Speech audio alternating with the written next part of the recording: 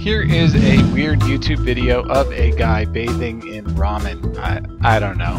You can find all kinds of weird stuff on YouTube. In any case, the web address for this is here. And what I'm going to do is show you how to loop this. So we're going to copy this web address and we pasted the web address in here.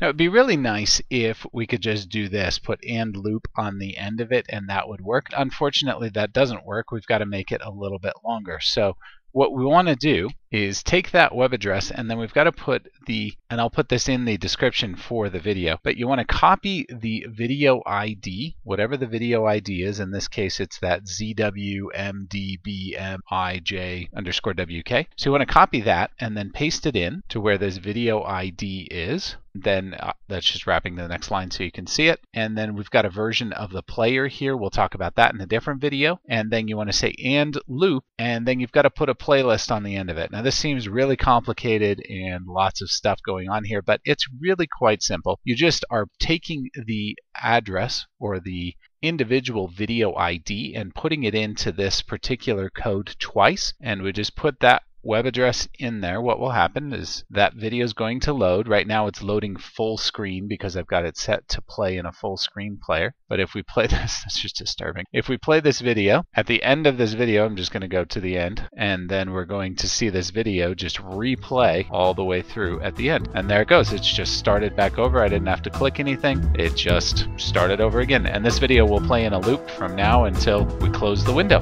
And that is how you get a YouTube video to loop. If you liked this video, please be sure to give it a thumbs up below. Be sure to subscribe as we have more helpful videos almost every single day. If you have any questions that we can answer for you, please be sure to come and visit us at showmehowtodothis.com.